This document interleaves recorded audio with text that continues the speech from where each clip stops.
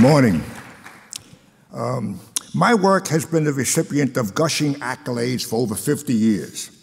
The New York Times wrote the brash George Lois was the agent provocateur who triggered American advertising's creative revolution in the 1960s. The Wall Street Journal said George Lois is a genuine advertising superhero. Time magazine called me a media renaissance man. New York Magazine called me the Superman of Madison Avenue, America's magic communicator. And MoMA said I had been the originator of a new audacious art form.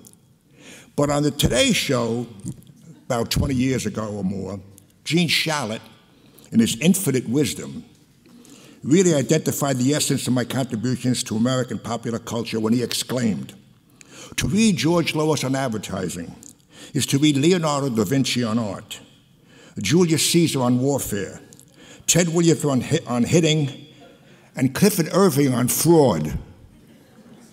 Clifford Irving wrote the book, oh, you're all so young. He wrote a book on Howard Hughes, and he said he had interviewed him, it was a movie once, remember? Anyway. That was 20 or 30 years before the faking show. Thank you, Mia Feynman. From now on, I'm being called a faker. But my faking, manipulating, posing, and pasting in many of my ideas 50 years before Photoshop was my method of visually depicting a penetrating selling idea in a simple, powerful way whose message could be understood in a nanosecond. The first hint of what I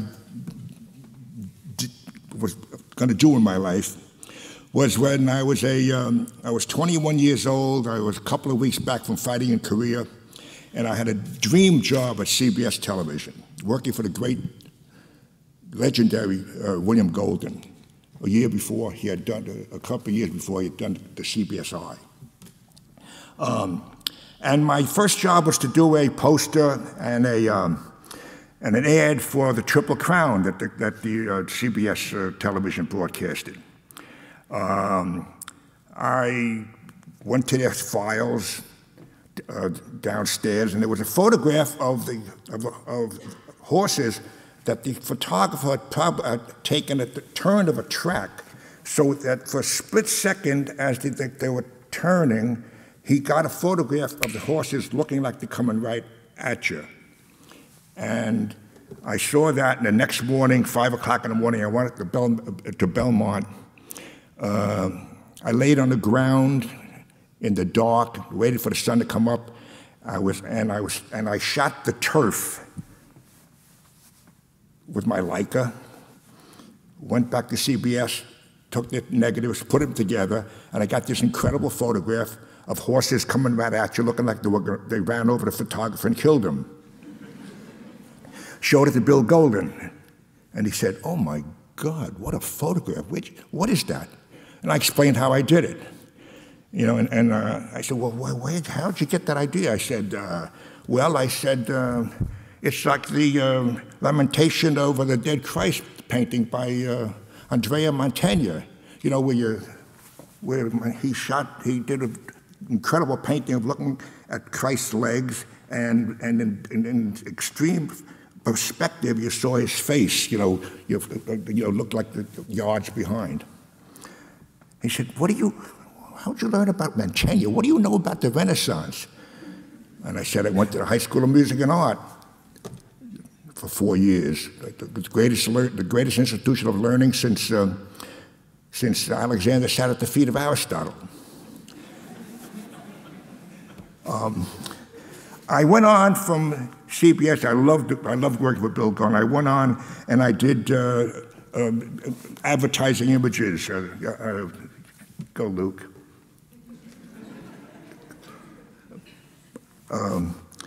This is all without the workshop, of course. You know, I would have loved to have a workshop for that. And I did ads like the next one.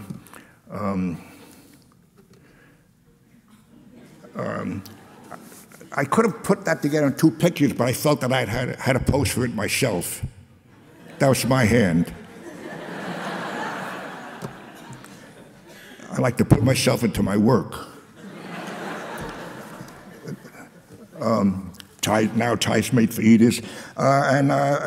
These ads, some of these ads were done at Doyle Dane Bernbach, which was the only creative agency in the world back then, literally the only creative agency in the world. You got to understand that all advertising until Doyle Dane Bernbach was created, the art director, so-called art director, would sit in a room with his thumb up his ass, waiting for a copywriter and an account man to bring copy for him to do an ad, to lay out an ad.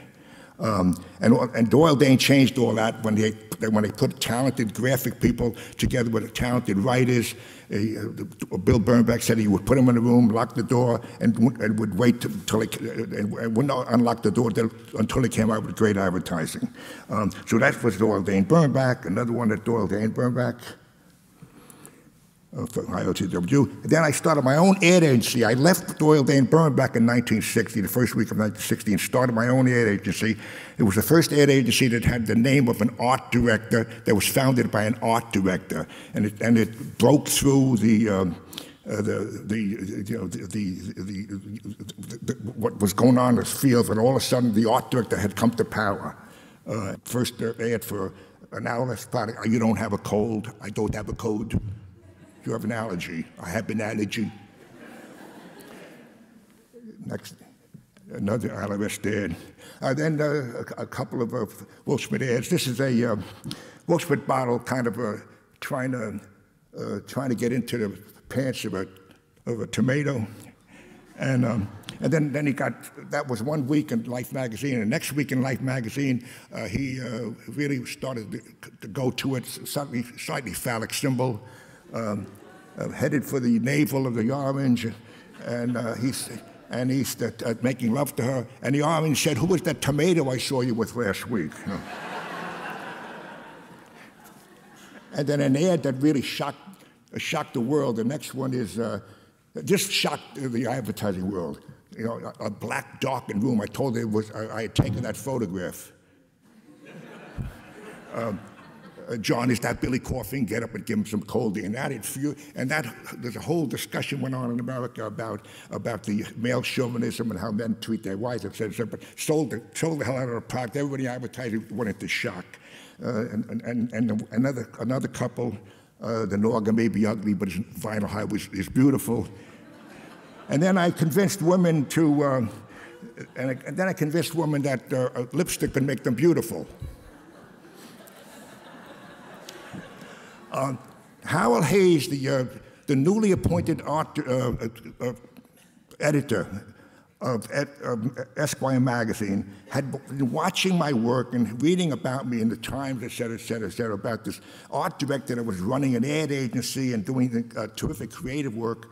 And he came to me and he had lunch with me, and he said, "I wonder if you could help me, and what can I do for you? I wonder if you could help me figure out how to do better magazine covers. How do you do them now?" And he explained a method where they all used to everybody got together once a month, and they discussed which story should be made into a cover, and then they would all go away and all would come back with 4 or 5 ideas, and then they comp up. I say, "Oh my God, group fucking grope," you know. Well, you got to give it to one person. You don't have anybody there who knows how to do it, so you got to give it out. Well, how can I give it out? How can I give it out to somebody who doesn't understand my magazine? I said, anybody. I said, any great, talented guy could do great covers for you. He said, and then he said, finally, he said, no. He said, "Wilson, you got to do me a favor. You got to do me one cover." So I didn't realize this when I did the first cover, but they were in deep, deep financial trouble. But even so, I knew how to do a cover that knocked everybody on their ass. So what I did, one of the stories in the upcoming issue, and I had 3 days to do it, was Floyd Patterson was fighting Sonny Liston. Floyd Patterson was the heavyweight champion. He was at 8-1 and 9-1 favorite over Liston. And everybody was sure that Floyd would knock out, would beat Liston. I knew they were wrong. I knew Liston would destroy him. So I did a cover that would come out a week before the fight in Vegas. And I supposedly showed Floyd Patterson laying dead in the ring. Not only laying dead in the ring and defeated, but left for dead. Everybody leaving him, right? Kind of a metaphor not only for boxing, but a metaphor for any job in the world. When when you lose your job or when you're defeated, everybody forgets you. I didn't realize at the time there was a giant fight at Esquire, and the editor, the publisher, told Harold Hayes that he could not run it. Harold Hayes, I found out later, said, if you don't run this cover, I'm quitting. And they ran the cover. Not only did they run it, but in the issue, the publisher had a page that said, you see that cover? We had nothing to do with it.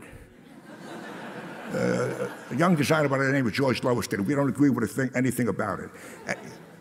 What happened is, a week later, the fight took place. I was nervous as hell. My wife came into the room and said, what's wrong? What's wrong, hot shot? I said, I'm not nervous about the fight. I'm nervous about the color of his trunks.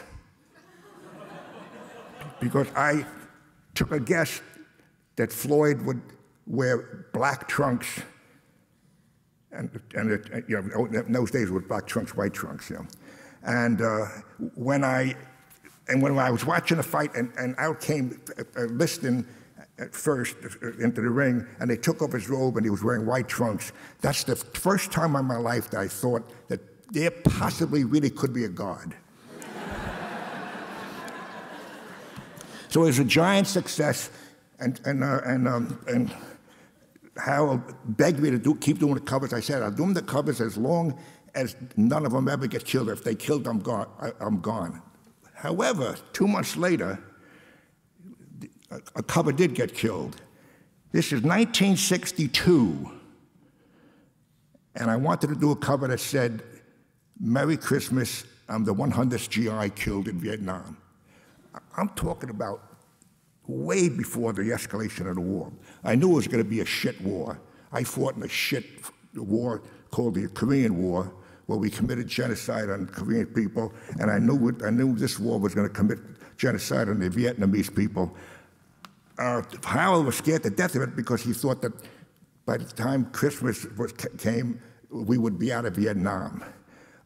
So this is the only cover actually that got killed, and I kind of agreed to kill it because I was maybe it could have been right. But anyway, after this cover ran, 54,000 GIs got killed. And then I did that, and then the next cover, or one of the covers I did was, this was interesting. My wife knew that I wanted to do a cover on Cleopatra, and that was you're all too young, but back then it was such a stupid thing going on with Taylor was married to Eddie Fisher, and Burton is boffing her, and the whole thing was going on, and all kinds of stupid stuff. So it was all ridiculous. So and my wife saw this poster where she was coming home with one of my sons, and she said, oh, there's a poster going up in the Rivoli Theater. So when I came home that night, I went by it, and there it is. But they had already painted, almost finished the whole painting. So I went back there the next morning, gave each of the guys side painters $10 and, to go back up and touch up the tits.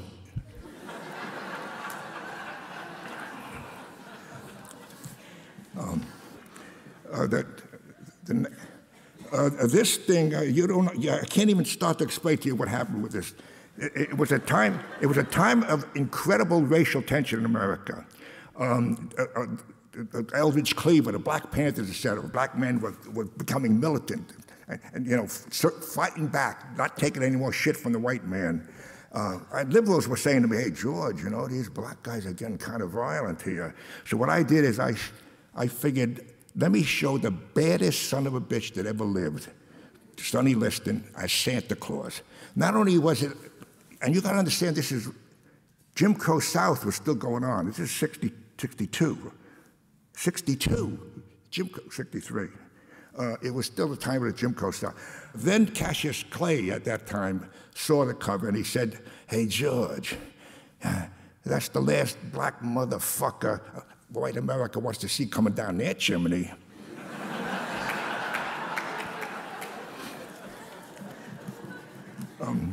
The next cover is, I love this cover. It's amazing because what happened with the circulation, it went from about 350,000 to 2 million.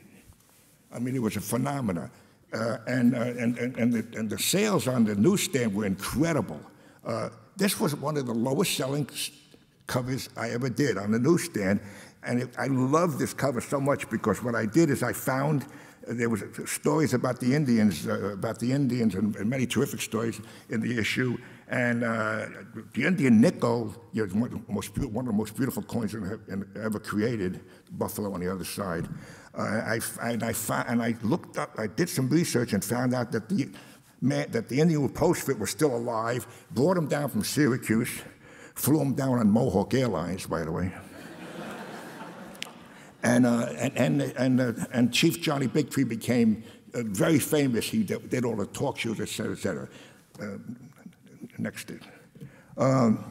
This is about a year after our great president, Jack Kennedy, was killed, and there's a trompe of a hand drying the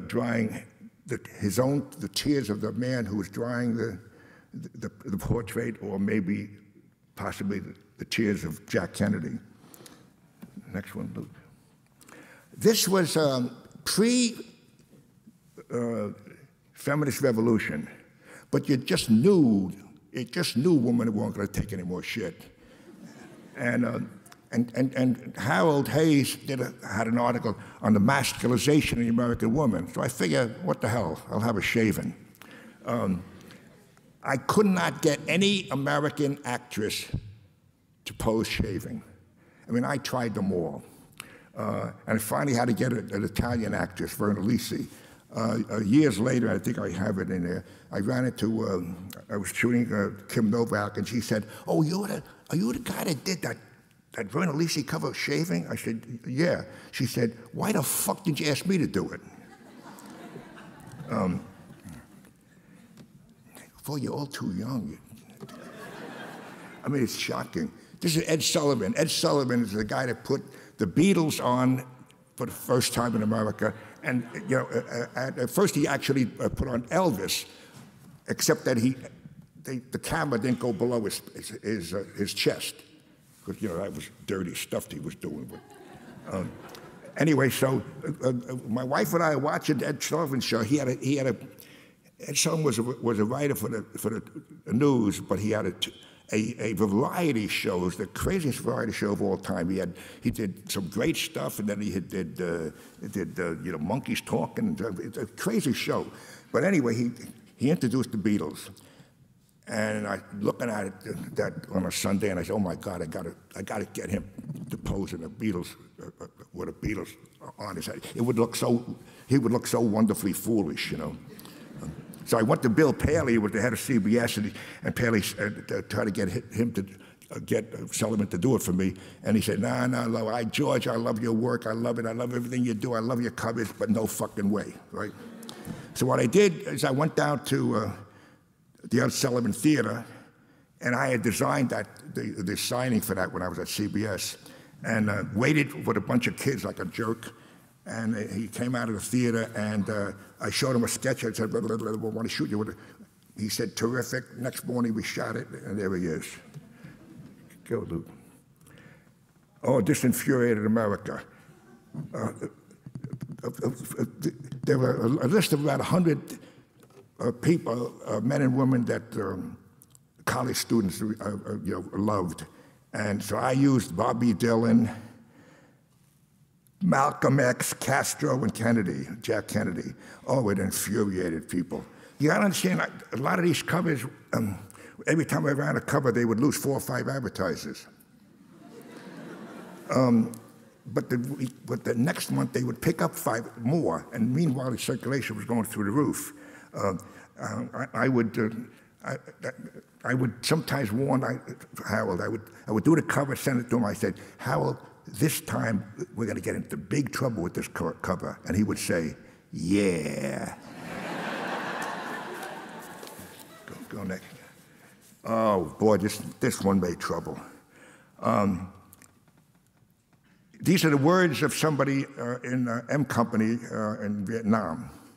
Oh, my God, we hit a little. Well, when I did this cover, Congress went crazy. Senators got up and screaming about Esquire. How could you, Congressman saying, how could you dare imply that American GIs would kill civilians? I said, huh? It's called war. When our leaders, when our bum leaders, send young guys like me into warfare, man, you shoot everything that moves. They didn't get it, But you got to understand, this was an incredible anti-war cover in a mass magazine in 1966, and this was maybe only about 5,000 GIs had been killed by that time. And of course, it was 50,000 plus. Boy, it's hard to explain this to young people. Hubert Humphrey was a great U.S. senator from Wisconsin, from Minnesota, right? Yeah. And we all loved him, but he became the vice president, and he spent 4 years kissing LBJ's ass. And when LBJ came in and said that he would end the war, what happened is the war got worse and worse and worse. And I was furious with Hubert Humphrey, so I have him as a dummy, saying I have known for 16 years his courage, his wisdom, his tactics, and his leadership. And then you open the flap, and you tell him Hubert. Now this is a real. This is before, as I said, before Photoshop. Putting this together. I had people actually say to me, "How did you get Lyndon Johnson to pose for that?"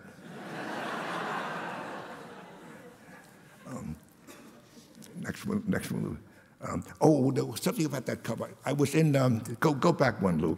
I was in the vice president, I was in Humphrey's office not too long after this.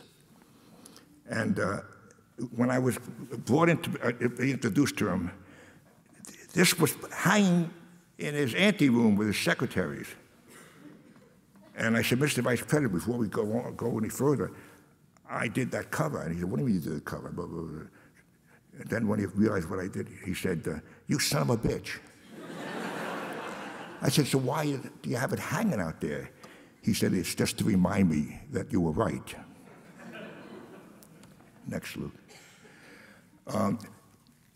There's a story behind this one. Harold, he had all kinds of pressure, Harold Hayes, from the advertising directors. Even though the sales were going up and the advertising was going up, and they still wanted, people still wanted girly covers, because Esquire had been built on doing girly covers, girly drawings, actually some great ones by George Petty.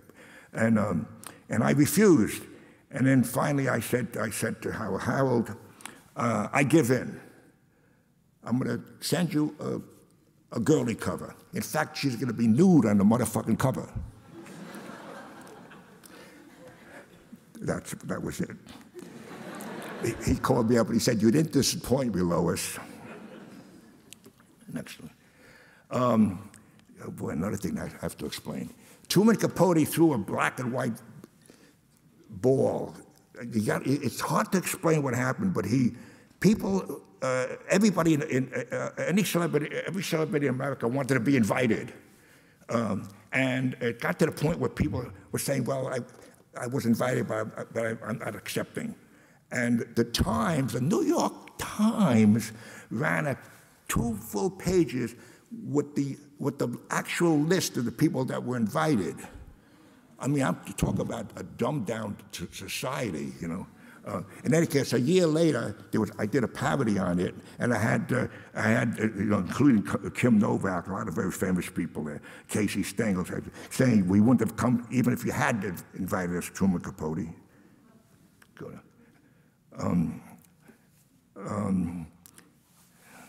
This is a year after there was an actual, Jack Ruby literally killed Lee Oswald on television. Boy, you know how much, it's so hard to explain to a young audience. I mean, when you look at that, do you get it like that? No. Too young, huh? Yeah. You missed a lot of great shit. Okay. Go ahead, Luke. Roy Cohn, I don't know if you know who Roy Cohn is. The stupid, I hate the motherfucker. I can't tell you how much I hated him. He was Senator Joe McCarthy's lawyer. And what I did, and Howard's going to excerpt some stuff from his book. So I had him come, and I had him pose, and he knew that I had him pose with a self-imposed halo over his head. And he said, I bet you're going to pick the ugliest one. And I said, you bet your ass. Okay. Go, Luke. This became a truly an important and very iconic image of Muhammad Ali. Muhammad, it was at a time when I tell you, America hated him. Black people hated him because he changed his religion from Christianity to Islam. A lot of white people hated him because he had a big mouth. I loved him. And then when he refused to fight in a bad war, in a terrible war, the Vietnam War, he was sentenced to go to jail, and his case was up at the Supreme Court, and he was waiting a decision. So I showed him as a martyr. It was when he was posing for me with the arrows in his body. He said, "Hey George," I said, "What do you want?" "Hey George, what do you want?" "Hey George," I said, "Okay, what do you want?" He said, and he pointed to each arrow and he said, "Lyndon Johnson, General Westmoreland, Robert McNamara, all of the people that were trying to put him in jail for the rest of his life." You know. Next salute.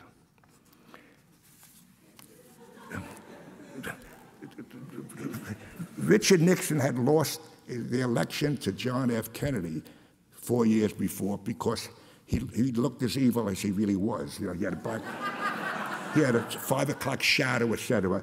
So, and this was an article saying, "Hey, it looks like he's going to run again." You know, and I said, "Nixon's last chance. This time it better look right." And I haven't been made up. Ron Ziegler, who was his press secretary at the time, called up Howard Hayes, and he's screaming at him. And Howard Hayes said, "What's the problem?" He said, "I know what you commie sons of bitches are trying to do. You're trying to make Richard Nixon look like a homo." You figure.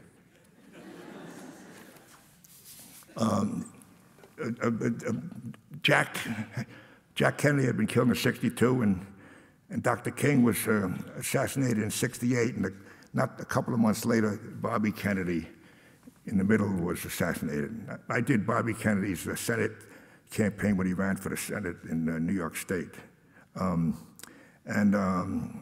know, it's a kind of a shocking apotheosis, you know, a resurrection of three great leaders.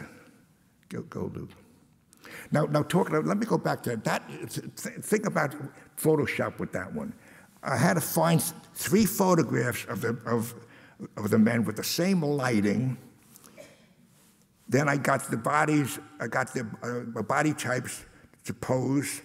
Had to shoot the photograph of the 3 men at Arlington on site, and then I had to do a paste up and I had to print all the images and heads in place, etc., and do it. Blah, blah, blah. Anyway, it took, it was a big job to do.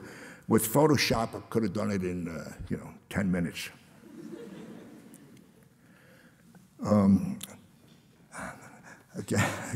Again, explaining who these guys are. Genet, Williams Burroughs, Terry Southern, John Sack, covering the '68 election convention when millions of American kids were yelling, "The whole world is watching. The whole world is watching." Boy, that was terrible times. Go, Luke. talk about faking it. Howard Hughes, this was the Clifford Irving thing I did in the morning, forget about it, okay. Howard Hughes was this billionaire, and they're doing this, playing this crazy thing where nobody knew where he was. He didn't know where he was. He didn't know. People thought that he was locked up, and he had fingernails 14 inches long. Is he alive? Is he dead? Who knows what's going on? So what I did is I faked it, and I have Hughes, with the robe on. His wife, Jean Peters, is coming out of a pool. There's kind of his bodyguard is waiting. All of a sudden, we're in the bushes, and they see us, and they start yelling at us, and they're running after us, blah, blah, blah, blah. And we printed it. We said, I said, Howard Hughes, we see you, we see you. I'm telling the world, we know where he is, right? AP came out 2 days later exposing the fact that the photographs were fake. And they asked me about it, and I said, duh.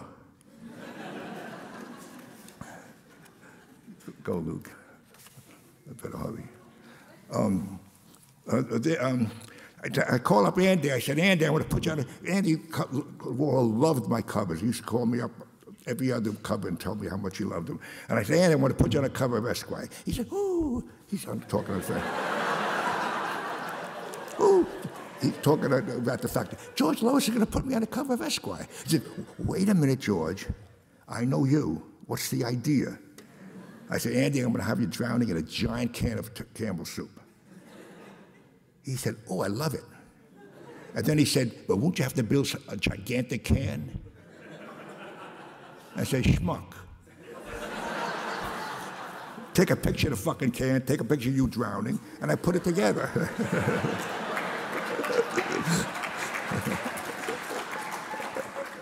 Go, Luke.